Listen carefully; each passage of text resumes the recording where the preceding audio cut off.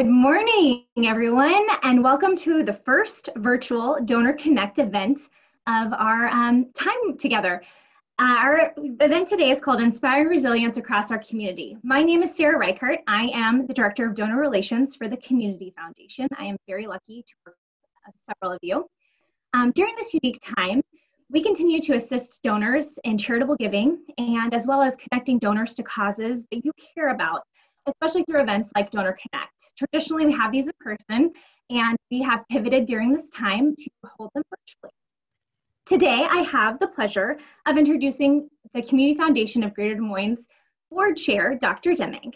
Dr. Deming is such a light in our community, and we're so grateful that he has a few minutes to join us today.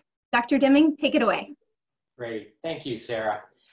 It's great to be with you. It's such an honor to serve as the board chair, and I am so proud of everything that the Community Foundation has been doing, especially this year as they helped the community get going with the Donor Relief Fund and all of the important work that they're doing related to the vulnerable populations.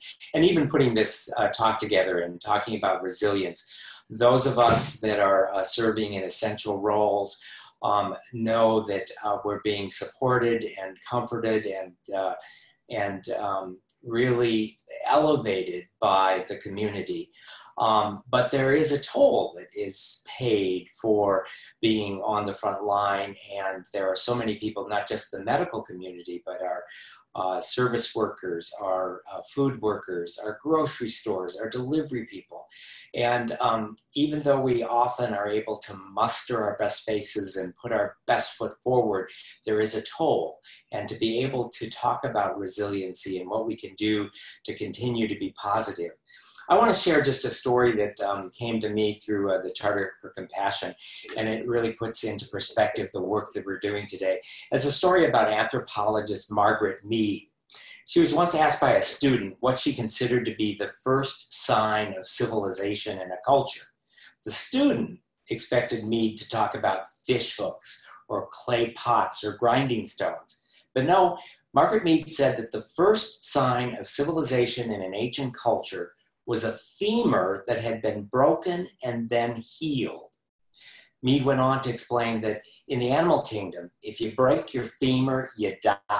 You cannot run from danger. You can't get to the river for a drink or hunt for food. You are meat for prowling beasts. No animal survives a broken femur long enough for the bone to heal. A broken femur that has healed is evidence that someone has taken the time to be with the one who fell, has bound up the wound, has carried the person to safety, has tended to the person through recovery. Helping someone else through difficulty is where civilization starts. We are at our best when we serve others. And we are all right now given that opportunity to just serve others.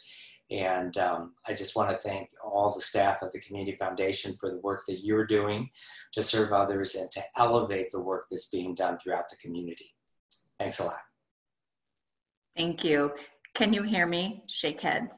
Okay, thank you. I'm Kristi Knous, President of the Community Foundation. Thank you, Dr. Deming. Your reflections are always so grounding to us, and I think set the stage well for our discussion about resilience today. As Sarah and Dr. Deming have shared, thank you.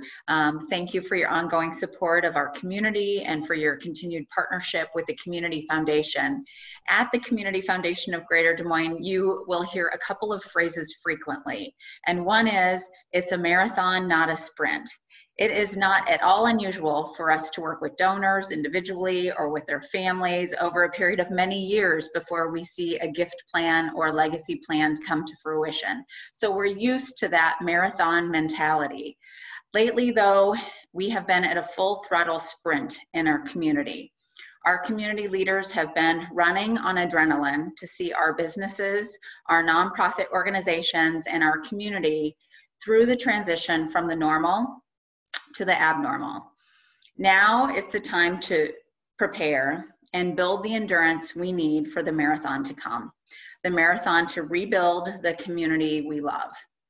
During the time I've been navigating the COVID pandemic, I've changed my morning wake-up reflection from, is this really happening? To what can I do to use my influence to inspire resilience in this community, at the Community Foundation, within my family. And resilience is exactly what we're going to focus on today. So I'd like to welcome our panel, acknowledging that they have been sprinting at full speed, and we are so grateful they're taking a water break to be with us today. So we are so honored to have Elisabeth Buck, who's the United Way of Central Iowa president and serves as the chair for human capital work of Capital Crossroads Plan, our vision plan for Greater Des Moines. Elisabeth and her team quickly expanded and deployed the 211 call system as a lifeline to our community throughout the pandemic. Elisabeth has her finger on the pulse of the ebbs and flows of the needs of the most vulnerable in our community, and we're so grateful for her leadership and efforts, which will be hugely necessary as we look forward to recovery. Jay Byers is the Greater Des Moines Partnership CEO and serves as a tri-chair for Capital Crossroads. Jay and his team at the partnership have led efforts to keep our community informed of the effects of the COVID pandemic on our economic development, workforce, and business community, and will be key to our community's rebuilding. Angela Connolly serves on the Polk County Board of Supervisors and has since 1998, and she serves as a tri-chair for Capital Crossroads as well. Angela has worked tirelessly to address the so many very many issues resulting from the pandemic, dealing with everything from emergency coordination, healthcare coordination, issues with social distancing and homelessness, food provision, and the list goes on and on. And finally, Sally Dix is the Executive Director of Bravo Greater Des Moines and serves as the Chair of the Cultural Capital element of Capital Crossroads. Bravo serves as our Regional Arts Council and provides critical operational funding to our region's arts and culture organizations. Sally and Bravo will be instrumental in helping our arts and culture organizations survive the pandemic and thrive once again as we recover. So friends, thank you for being here today. We're grateful for your time and all you're doing to help us look toward resiliency for the community we love. But first, let's set the stage, and part of looking to the future is understanding where we're at. Could each of you give your perspective on the current status of your sector as a result of COVID? And you know what, we'll go ahead and Elisabeth, we'll go ahead and start with you. Thank you. Sure. Hopefully you can hear me. So obviously the nonprofit sector has been greatly impacted, and we've been looking at some research that's been done by the Iowa Department of Economic Development.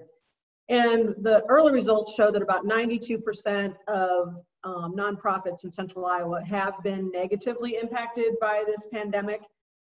What's been interesting about this is because the nonprofit sector is so broad and we are seen in so many different spaces, it's the areas of impact have been different. But one that all of them are experiencing is really a change in the business operations. So depending on if they're connected to a school or if they're running a dental clinic or a nonprofit childcare center, their operation base and needs have really greatly changed. And that's been traumatic and impactful to them. Also, we're seeing about 50% of our nonprofits are seeing an increased service level, but they also don't have the security of knowing where that increased funding will come from yet.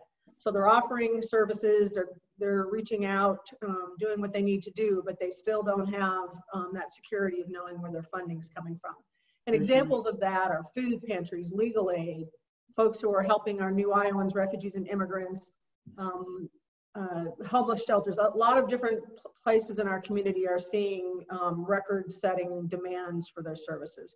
And then the other one that is just shared by all of our nonprofits is really fundraising concerns. So many of their spring fundraising events have been canceled, grant funding has been reduced.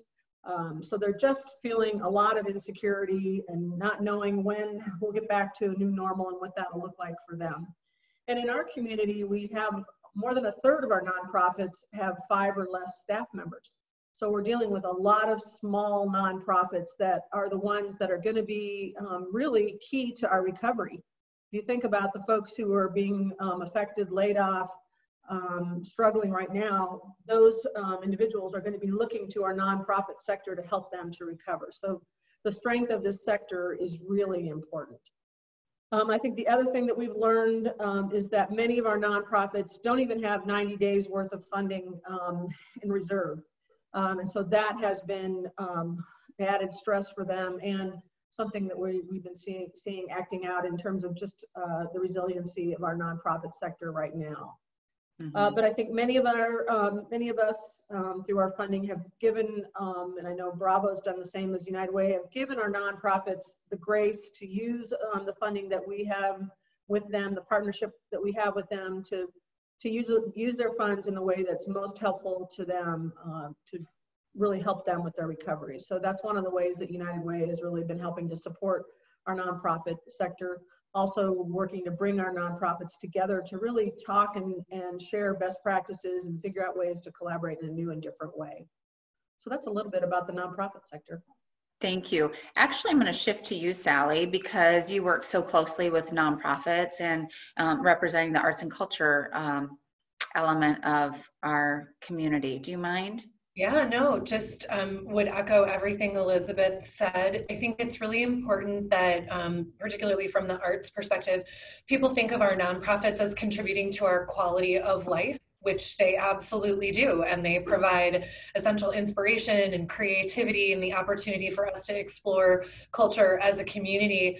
I just don't want everyone to miss that they are also a substantial economic engine for our region. And I know for the arts and cultural sector, our last economic impact study demonstrated that the nonprofit cultural organizations have $185 million annual economic impact on our region.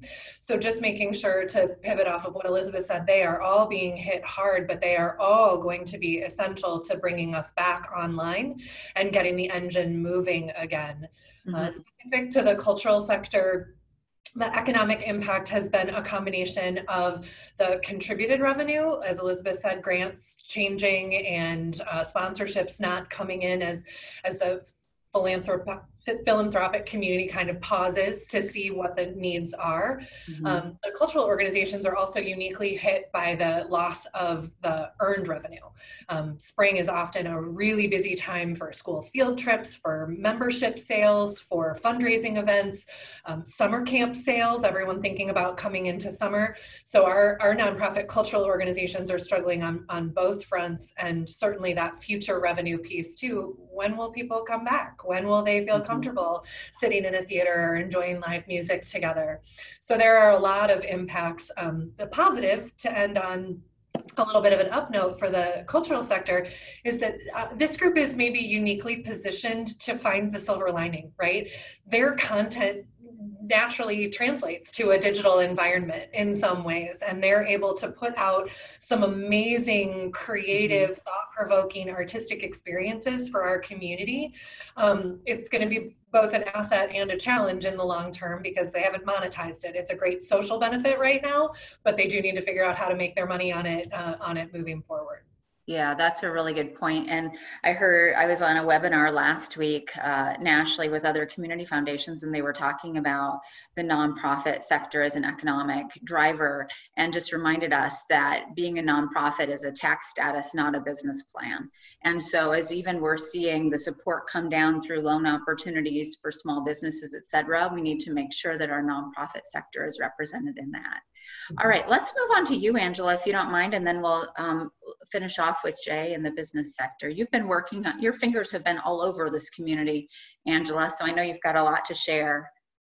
Well, as a local government, there's such essential services that we have to provide and have to keep open for our economy and all the communities that we serve, and we have to keep running. So we had to work extremely hard to identify what those services were and how to provide them in a manner that is safe for our employees and our citizens. So that includes our jail.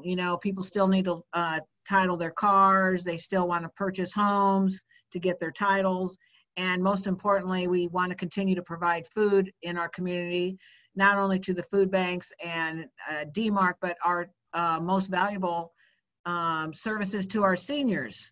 We have all the community centers throughout Polk County, so we continue to do that. We had to find a unique way to do that. So we have a drive-up service to all of our community services for the elderly. And it's amazing to me that 95 to 150 every single day, they come and pick up their meal. So we knew that was an essential service, and we continue to do that. Mm-hmm. And we're happy to provide that service throughout the community. You know, we've been providing this community response to COVID really since January. We started working on this response with the Polk County Health Department and Emergency Management. We've been convening with our partners to start planning this community response. So we started working with our local hospitals, our long-term care facilities, first responders, and a lot of community efforts went into that. So we've really been on the front line with this response. And one of our large funder, as a large funder, we really had to take a close look on how we're going to spend our dollars. And unfortunately, for now, we've suspended, and I know Elisabeth and Sally has mentioned this, our grants.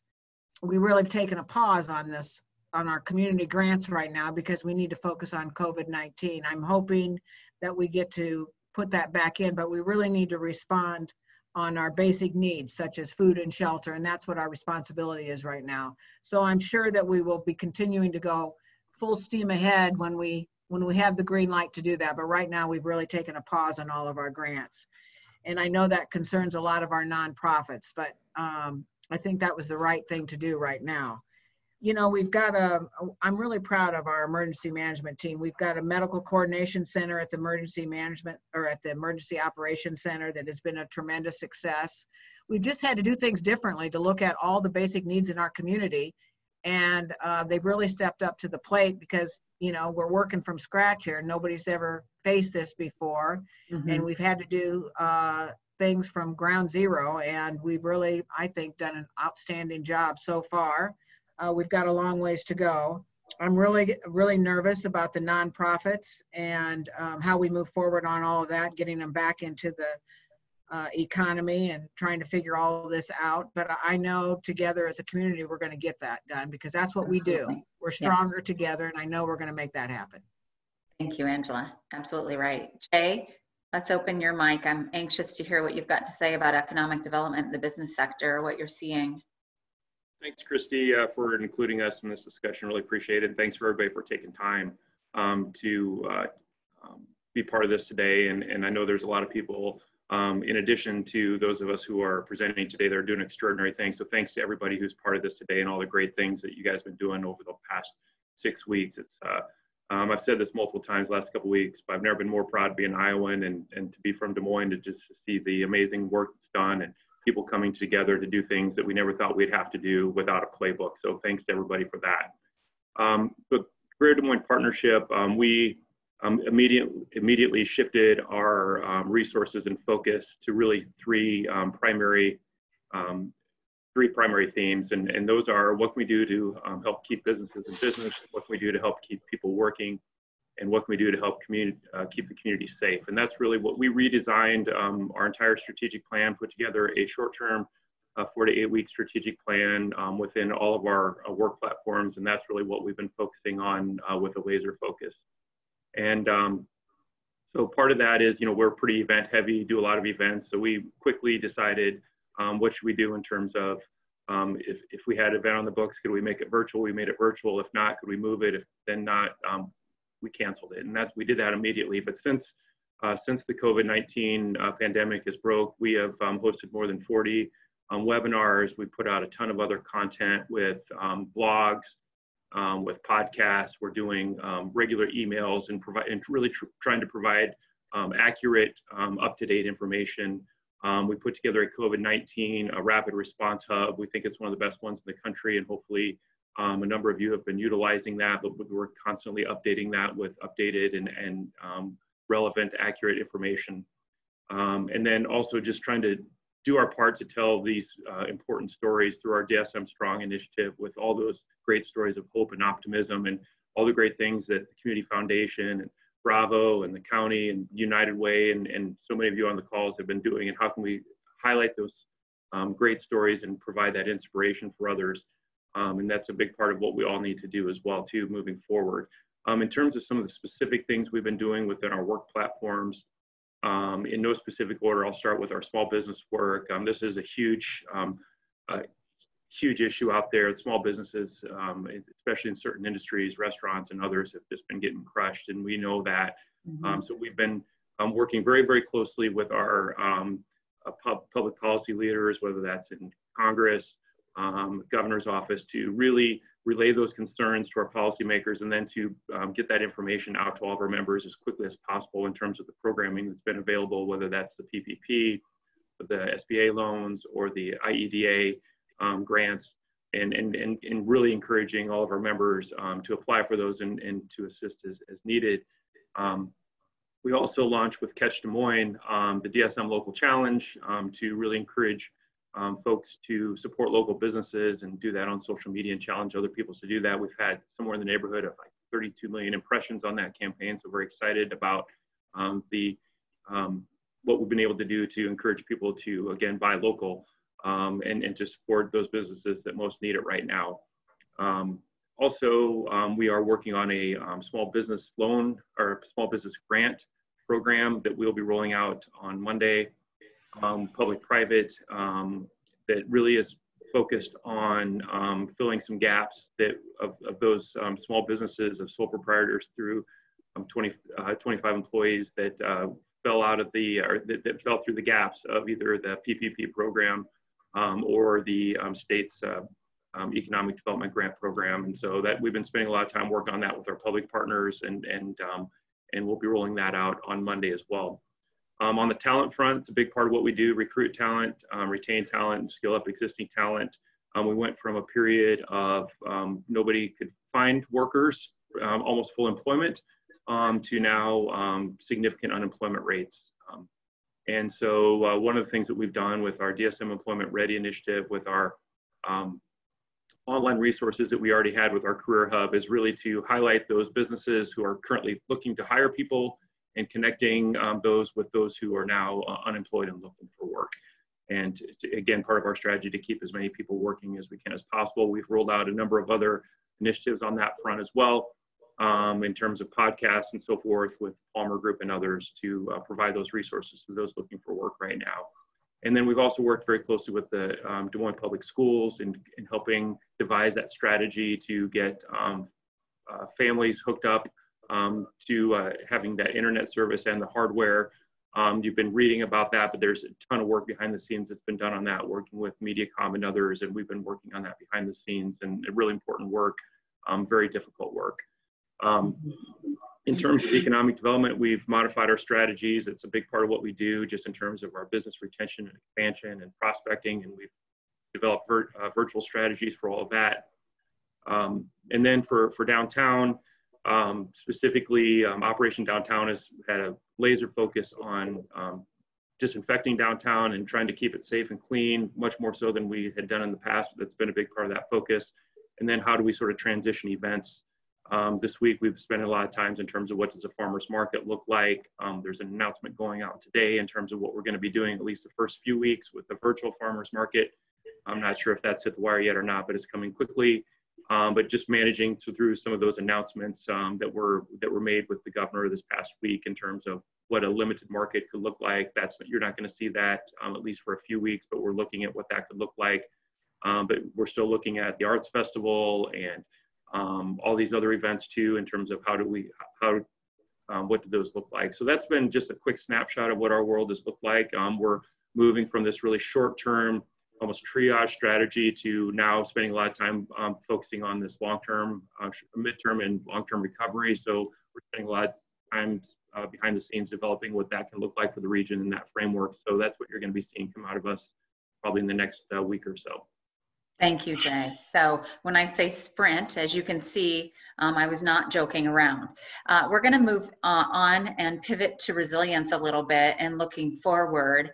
And as we do that in our next question, please feel free to use the Q&A or chat and put your questions in. Sarah is going to be mining those for us, and we can come back together for some Q&A while we've got these fabulous panelists here. I don't want to take up all of the time with my curiosity and questions. I want to hear from you on the call as well. So please feel free to be populating that, and we'll move on to getting to some of those after this next question. But panelists, what do you believe are going to be our key considerations and factors for success as we focus on being resilient and rebuilding? What are those key things that we need to have top of mind? I will let you raise your hand when you have your thoughts put together so I don't target someone who's still in thought process.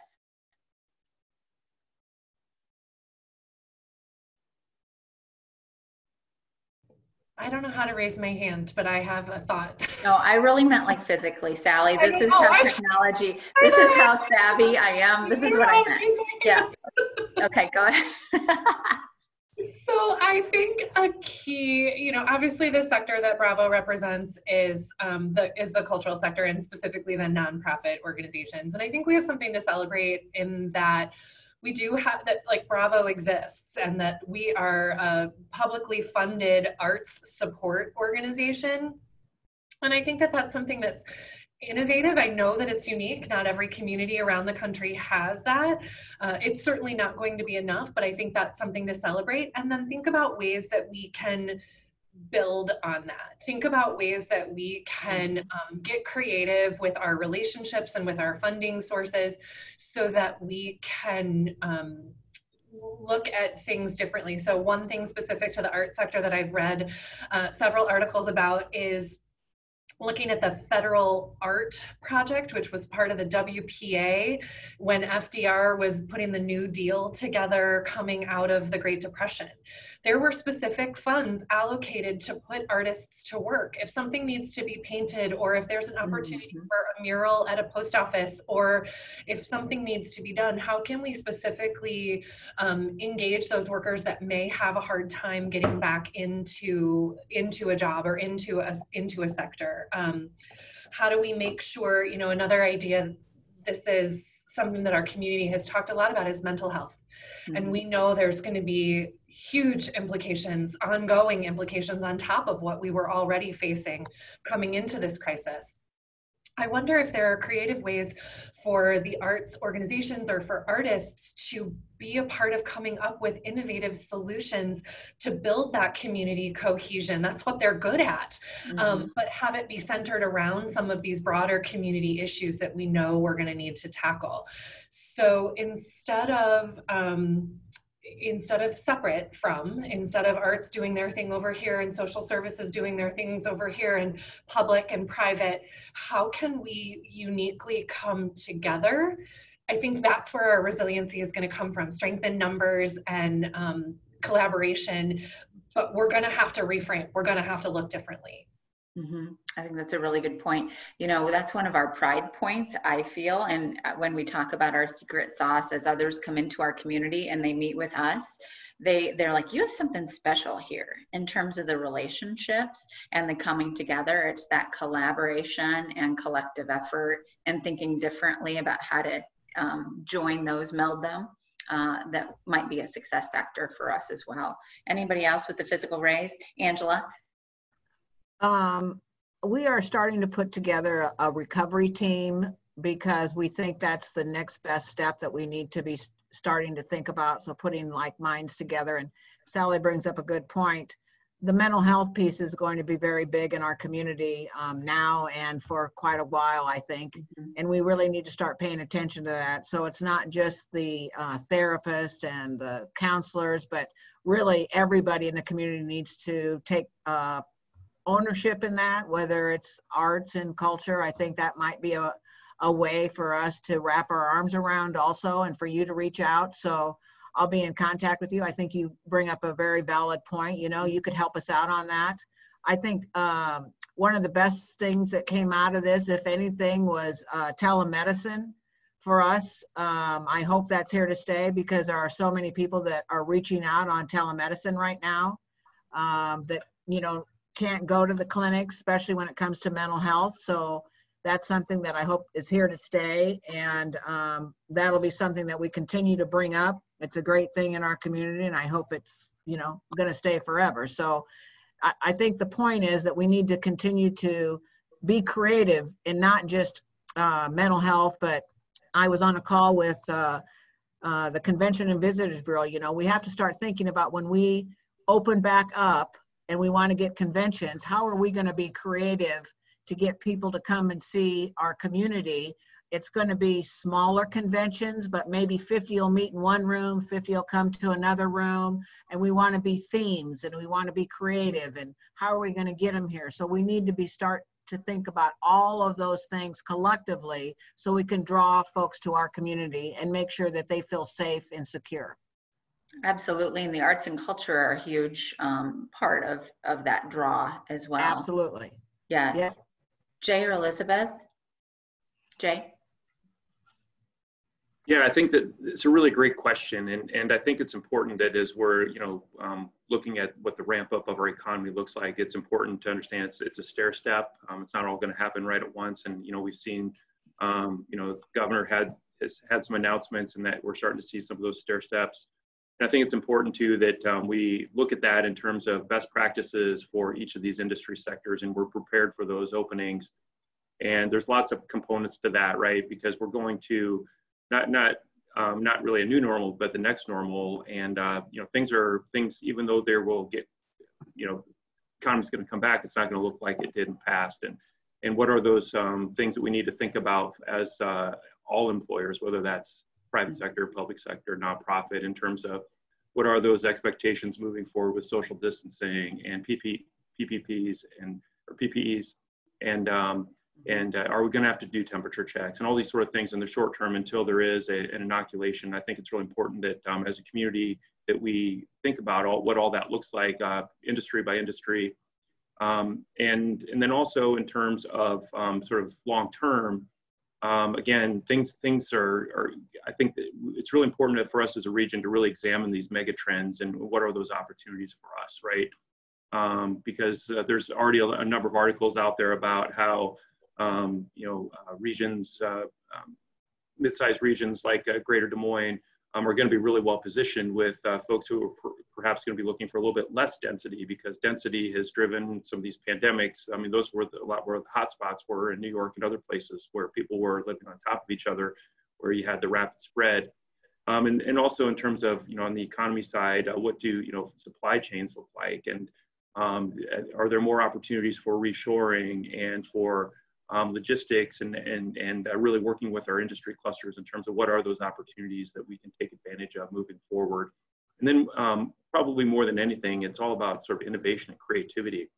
And we've just seen some incredible examples of companies, of nonprofits, of governments doing really digging deep in terms of innovation and really being able to deliver on their core products and sales and services, and then in really unique ways, and you know, Sally mentioned that too. But again, even in the short term, midterm, and long term, you know, innovation has always driven economies, and the more innovative we are, the more successful we're going to be. So I think those are all some big themes to be thinking about.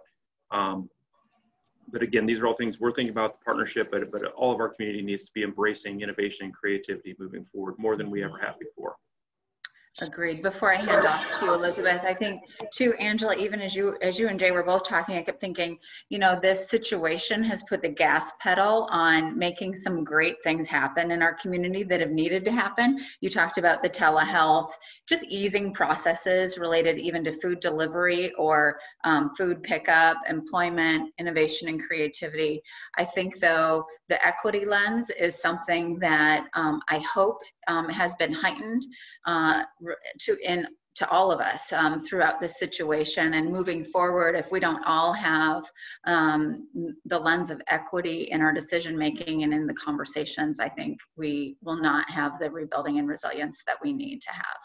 Elisabeth, I'll hand off to you. Yeah, I had a couple points, and the equity gap is really one that I think is going to have to be front and center as we think about what our recovery looks like. And we have too many essential workers in central Iowa that are making less than $15 an hour. And I think about my sister who's in an assisted living, and those caregivers there that are, you know, coming in every day and are making $11 an hour, and it's exacerbated now with the pandemic. So you just think about those essential workers, but also this gap of technology and internet. And Jay kind of highlighted that a little bit too, but it's really becomes an equity gap in our community.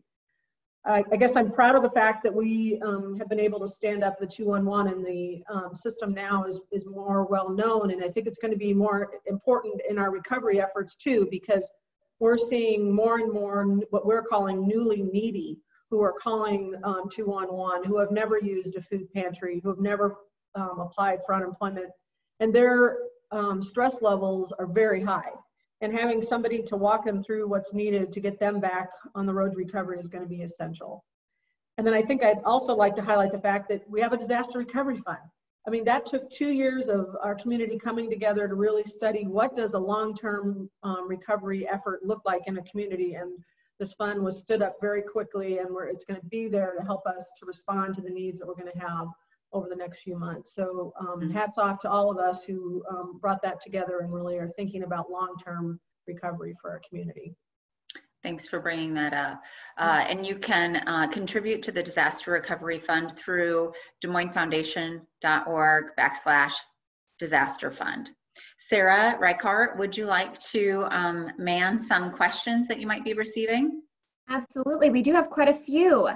So Jay, what is your best recommendation to stay abreast with the latest news and status on the major events you mentioned, like the Farmers Market and the Arts Festival?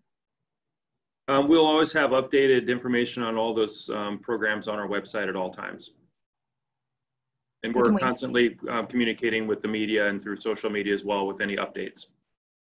Wonderful, thank you.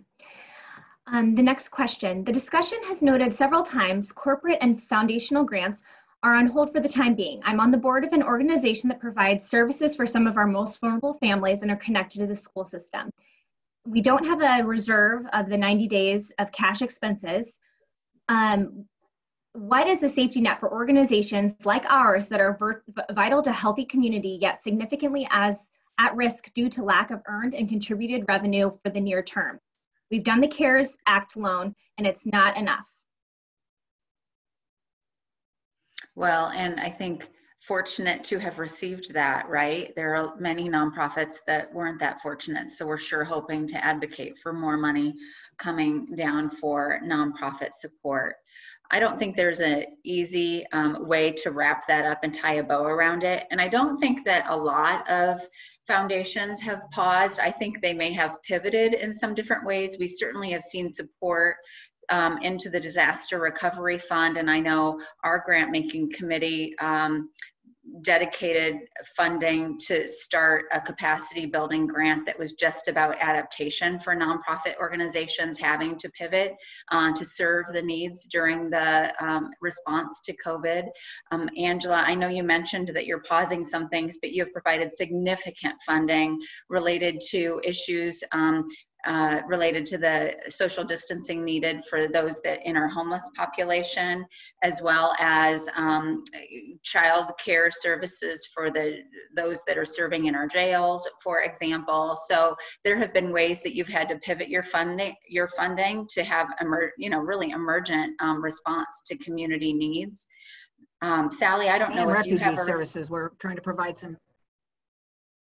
Yeah, I don't really have.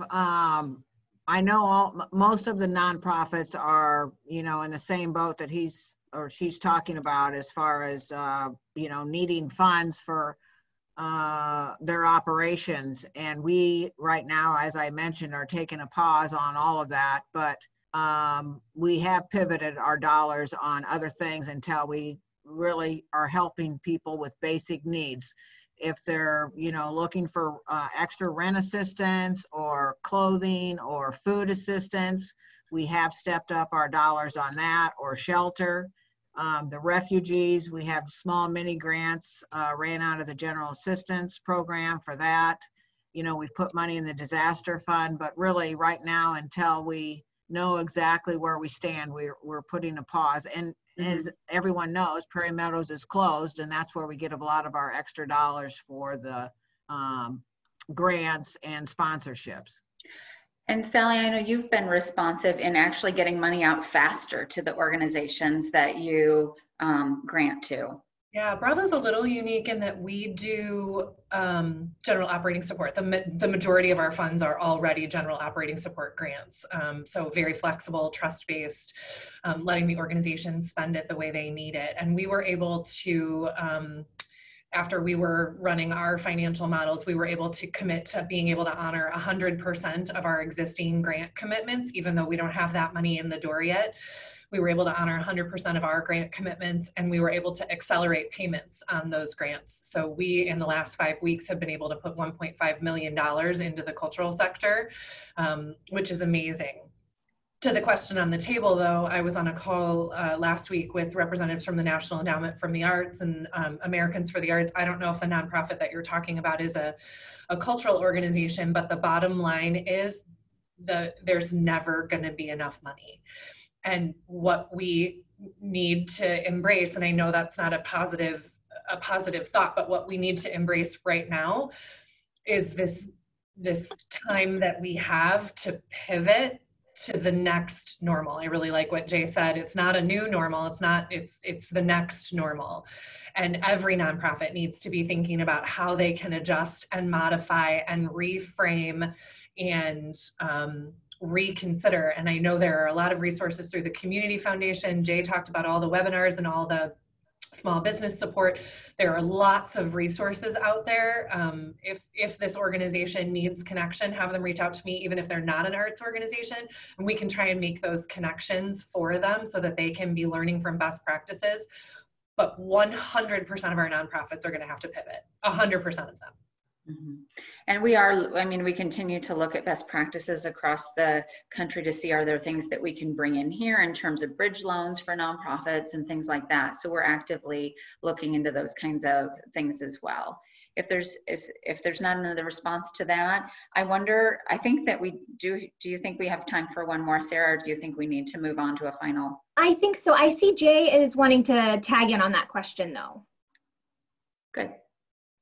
Jay, you're going to have to. Yeah, just real quick. I think those are all really great pieces of advice, and it's a huge issue out there with nonprofits. And I think that those of us on the call right now, a number of us are nonprofits as well, so we're all sort of having these same sort of internal discussions.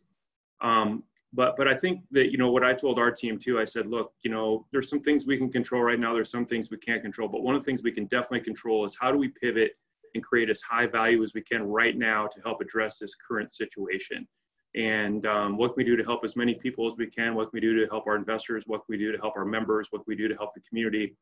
And really make those pivots in terms of what we do right now in the short term, midterm, and long term. So I think that that's one piece of advice I think for all nonprofits. And Sally sort of mentioned that for the next normal. But I think about it right now too, as there's tough decision makings for funders, but if they see your nonprofit as providing significant value for helping the community get through this right now, you're going to be a lot better positioned for securing those short-term dollars as well too. And I know that's easier said than done, but really, again, dig deep with that innovation and creativity, and what value can you do to help, even if it's not something that you've done before, but what can you do to help get this community through the next month or two? And that will stand out in terms of long-term, in terms of your donor base and your long-term longevity and those pivots moving forward. Thanks for that. One final question, and I'll just ask for a sentence or two from each of you, just so we can honor our time commitment here. But what's one thing that philanthropy can do to support our community's recovery? Sally, I know you've got an answer to this. So I think that the request, the ask I would make is we talked a lot about what's happening in the moment, what's happening right now. I think philanthropy needs to respect the very long tail that this is going to have, and that certain organizations and entities and businesses and industries are going to be able to come back and they're going to be able to pivot quickly, and others are not. And that equity comment, Kristi, that you made, making sure that we're thinking through how everyone is affected.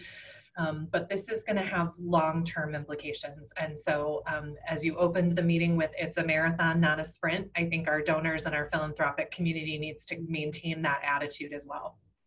Thank you very much. Elisabeth? Yeah, I guess I would continue that thought about it's a marathon, but also that donors and foundations and others can really wrap their arms around the nonprofit sector right now. Maybe it's not money, maybe it's advice. It's a very isolating time, and there's so many people in our community that are so innovative and so helpful. If they could just be willing to advise and support the sector, it's going to really pay off in the end. That's great. Great thought. Thank you. Angela, you're unmuted. Would you like to go next? What's one thing philanthropy can do to support our recovery? I think they need to participate in part of the recovery group and really focus on our physical, mental, and financial health of our community, because I think it's all wrapped together because there are so many needs financially, the mental, and the physical health of our community. And somehow we got to get our arms around that. We can't do everything at once. This is a long-term issue that we're going to have for a while. And I think we just need to be really methodical on how we're going to do this together. And it's really all three of those things. It's financial, it's mental health, and it's the physical piece of our community. So we really have to be thoughtful on how we're going to do this. And I think it's going to take a bunch of us sitting down to work this out. And I'm hoping that we, as donors in philanthropies, we all do this together, because it's not just one sector that's going to do it. You know, it's the nonprofits, it's the arts and culture, it's the Jays of the world. It's everyone putting this together. Yeah, it really is. Thank you. Jay? Yeah, I think, Kristi, you talked about the secret sauce, and, sort of when I talk about the secret sauce, it's really, that hasn't changed, right? It's the regionalism, it's public-private partnerships, it's the leadership, and it's the vision. And quite frankly, those four things, which we've historically been really good at, they will never be more important than they are moving forward with what we need to do and design those strategies. And nonprofits are a big part of all of that. So I think that, I think we need to, lean on our past and lean into the future with those, and, through those frameworks that we have, through these frameworks of Capital Crossroads and others, where we have got those existing relationships, and we know how to do this, and when times maybe we're a little bit better, but we have those relationships, we know how to do it. We just need to, again, we need to make those pivots and focus and execute. That's what we do, and that's what we'll do on this one, and I'm confident that we will assess that situation and come up with a plan and continue to be a best-in-class region and set ourselves apart like we've always done. Thank you. Perfect. Thank you, panelists and friends, for coming together. It's great to see you. Just so our audience knows, we've been coming together at least weekly just to share about what's going on and continue to support each other and keep our arms around each other. Thank you for joining today. I do just have a final, Tom, if you could go to the final slide, please. And maybe it's there and I just can't see it. But please don't forget about Give DSM. So givedsm.org is our online platform where nonprofit organizations are actively populating their funding needs. And we have added, donors can go on there and search by areas of interest, and we have added an interest area, COVID-19. So nonprofits who are specifically needing funding to deal with COVID-19 issues are on givedsm.org, but so are other funding needs. And I would just say as well, let's not wait until the end of the year to do our giving this year. We always hear about year-end giving. Let's get to Give DSM right now, or even better yet, on Giving Tuesday now, which is Tuesday, May 5th. This is a national effort to get people to focus on giving back. We will be celebrating and pushing hard on Giving Tuesday now, which is next Tuesday, May 5th, which is also the date of our next DonorConnect, where we will be discussing inspiring resilience in our nonprofit sector. So there were lots of questions related to that today. So that tells me that you're going to want to make sure to get to our website and sign up for that DonorConnect as well. And as Elisabeth mentioned, we've all partnered on this disaster recovery fund. And gosh, to date, I think there has been just short of maybe $850,000 raised into that fund. This week, I know that WHO Channel 13 has started their 13 days of giving that will also see us through Giving Tuesday Now to just drive our community to that fund. There have already been investments made out of that fund to things such as the need for food, for things like the need for legal aid in our community by those most vulnerable, for things like translating crucial information to keep people safe into languages that people in our community read and understand.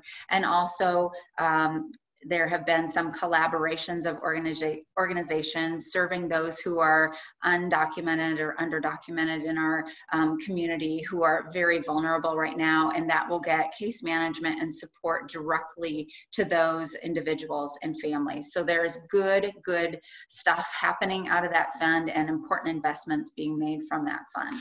So appreciate everyone who's partnered or given to that. In closing, another phrase you hear from the Community Foundation is that we believe we are simply better together. We're better when we plan together, we're better when we work together, and we are most certainly better when we give together. This better together spirit is the culture we imagine and strive to live through our work, play, and resilience in Greater Des Moines. Never has this mantra been more relevant. Thank you for joining today and for coming together to inspire resilience and rebuilding in the community we love. Continue to take good care and be in touch as we can be a resource. Thank you. Thank you, panelists.